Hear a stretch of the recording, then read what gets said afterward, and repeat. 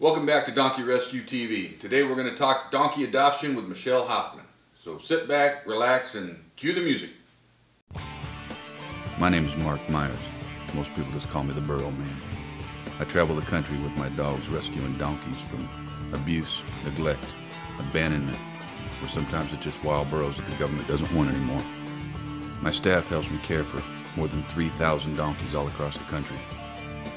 Donkey rescue is not what we do, it's who we are.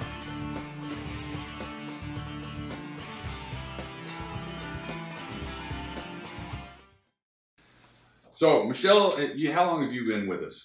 Going on 10 years. 10 years. My goodness. For those that aren't playing the home edition, Michelle's the one who saved my life when I dropped that tractor on my head. You can actually see that. That's on our YouTube channel. It was pretty hairy, but thanks to her, I'm still here and kicking. So, Michele, when people want to adopt a donkey, what do? They call in, and usually they'll ask, what's the adoption process? And the adoption process is, you'd speak to me first. You fill out an application on our website at donkeyadoption.org. You fill that application out. It's reviewed by me or our PVDR East or PVDR West regional managers. And once everything is okay with the paperwork, we go into the step of meeting the adopter and finding out what animal suits them and where they can go to visit the animals. Because we have locations all across the country. Yes, all across the country. It really doesn't matter where you are. If we don't have a location right next door, we're probably going to be driving a trailer load of donkeys through your area because that's what we do. We move donkeys. So let's talk about the donkeys themselves that go into the. Because a lot of people, when they think donkeys, they're thinking of the BLM's Wild Burro Project, where they're actually wild animals, and we don't do that. Our donkeys are not wild. So tell us a little bit about the temperament and the training that goes into them. By the time somebody adopts a donkey as a pet, it's really like a big dog. The girls, our trainers, spend hours gentling the donkeys, which is basically just sitting in a pen with them, feeding them treats, getting them used to people. And then they work on... Well, the volunteers come out also kind of help. Because when the donkeys are rescued and they go out into the paddocks, they're one of 100. Yes. So they have very minimal contact with humans.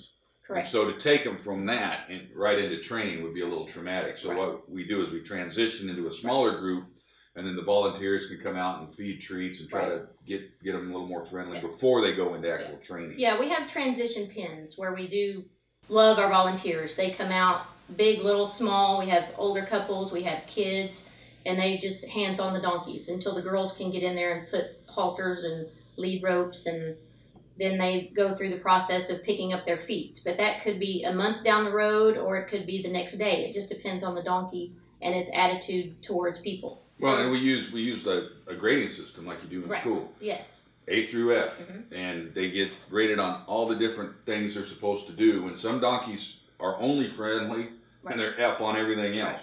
And after a few weeks or a month or whatever the case may be, then we like to see a B plus before they go out, and that's across the board. Yeah, about a B plus. Yeah. So why does anybody want a donkey? What are these people? Why do I want it? Well, I know why I want a donkey, but why do you want a donkey? Why do you want a donkey? They're great animals. As far as pets, they are loyal as a dog. They say man's best friend is a dog, man's best friend is a donkey. I mean, Mark, for instance, he used to pack in the desert. Well, he had Job, who saved his life countless times, chasing off wild animals and such. They're just great, loyal companions for yourself, your family, your kids, and they live to be 40 plus years old, so you're going to have a companion for life. And it should be noted that the donkeys always belong to us, even if they get adopted, and that's because people's lives change. That's just the reality. They get older, they move, they get job transfers, they get sick, all sorts of stuff happens in life. Sometimes they have to take care of their parents.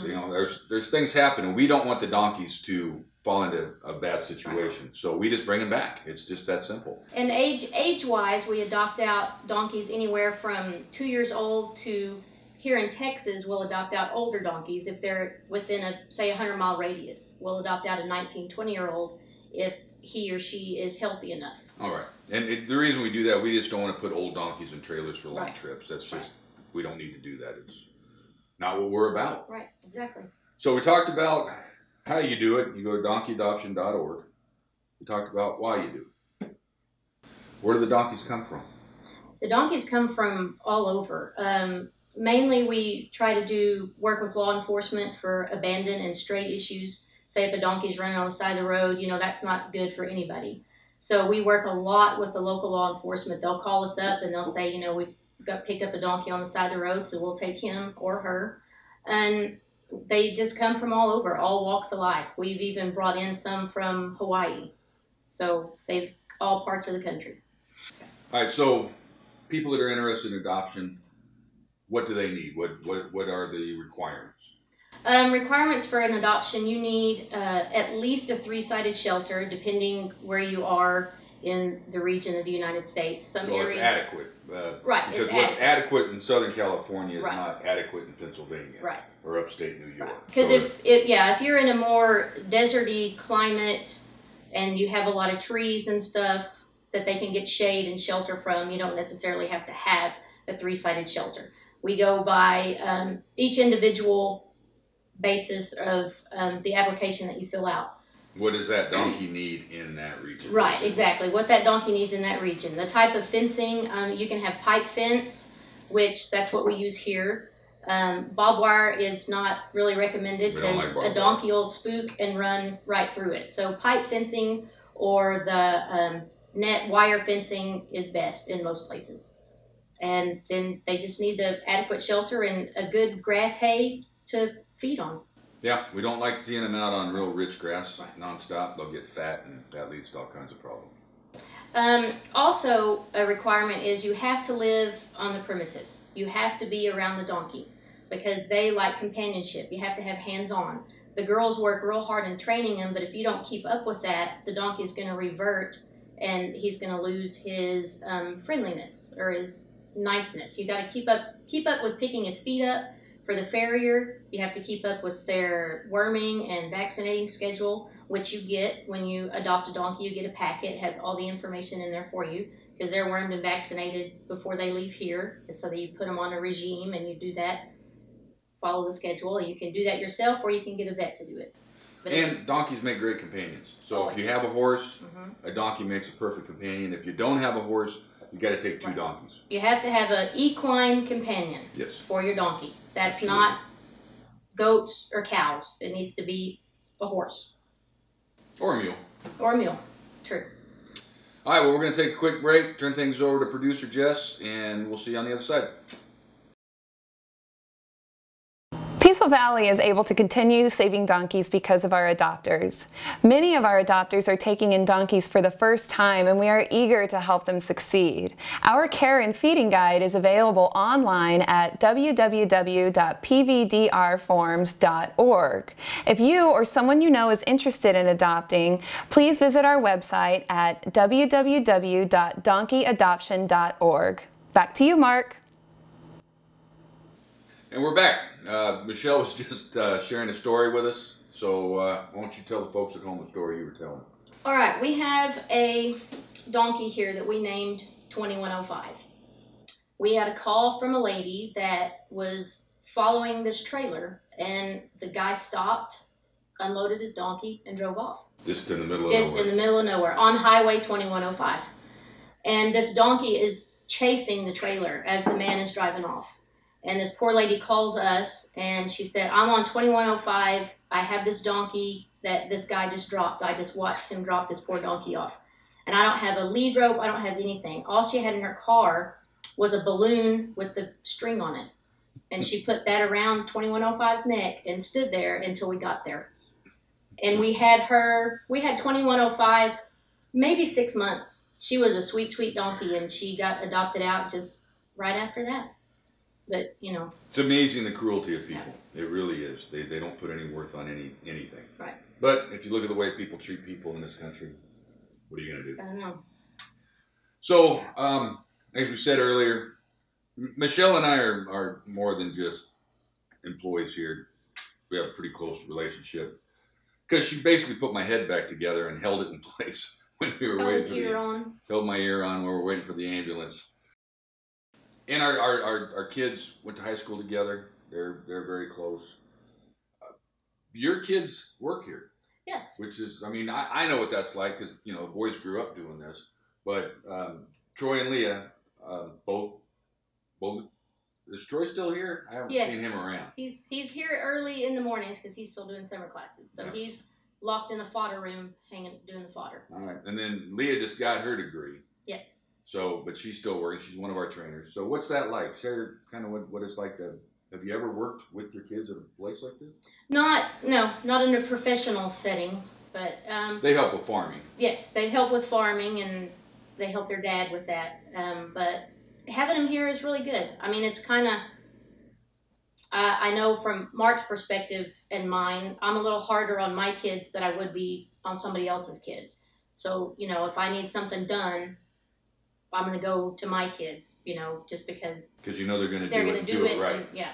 Absolutely. So they're always like, you know, come on, Mom, can't you ask somebody else? But it's good. It's great having them around, and they're all going to be off soon, probably. My daughter's getting married in July, so they'll to another employee. To another employee, yeah. My son-in-law also works here. Our damn family tree doesn't have very many branches on it, I'll tell you that. Yeah. We like to keep it close. So yeah, Troy's getting married next year. In April. And then Leah's in July. And I don't have to go to either one. No, you have to go to both. Oh, well, all right.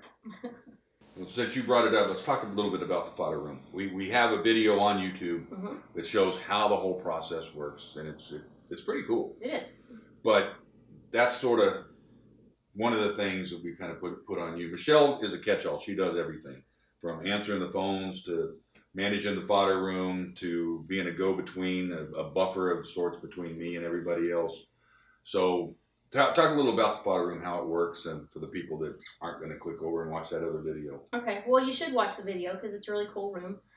We grow ryegrass seed from dry seed to 9 days later. We harvest it and feed it to the donkeys. We use it for our skinny older guys or our special needs group that need an extra boost of nutrition. But it's pennies on the dollar compared to feeding a bag of feed. We can feed 150 pounds of fodder for around $1.25. Yeah. Where a bag of feed. It's ryegrass too, which ryegrass. is really good for the donkeys. And we chop it up so it kind of looks like coleslaw. Yeah. It's easy for them to, and the whole thing's edible. Right. There's no dirt. It's just water, seeds, and it grows into this big mat. So yeah. And the nutrition actually mainly comes from the roots. And if I've tasted it, I tasted the feed too. It tastes like the bean sprouts you'd get on a salad bar. Yep. And the donkeys love it. So yeah, it's really cool. And it's drought resistant farming. Right. Who doesn't like that? And it's just one more reason you should come out to San Angelo Ranch and take the tour and see what all we do here. It's a pretty amazing place. Well, Michele, I want to thank you for coming. It's a pleasure as always. I don't get to see as much. I travel so much, but thank you very much. You're welcome. Again, if you're interested in adoption, it's donkeyadoption.org. Check it out. Read through the policy. See if you're right for us and we're right for you. And please remember that the Peaceful Valley Donkey Rescue is supported entirely through private donations. Go to our website, donkeyrescue.org. Make a donation, buy a t-shirt, coffee cup, whatever you need. Y'all be good. We're going to see you next time.